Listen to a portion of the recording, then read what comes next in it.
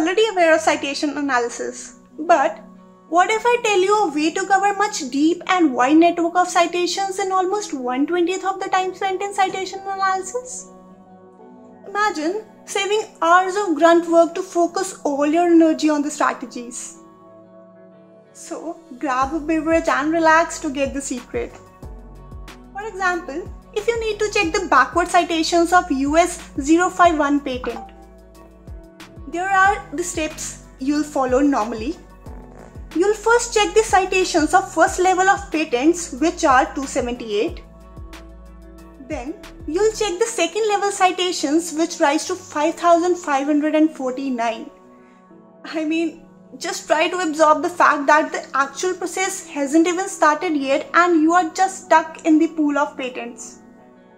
Wait, stop, this is not the right way you do it. I'll tell you how BOS does it. BOS starts with the citations linked with 102 and 103 rejections. For the same patent above, there are 3 patents used in 102 rejections as well as 3 patents used in 103 rejections. This makes it 6 citations to analyze.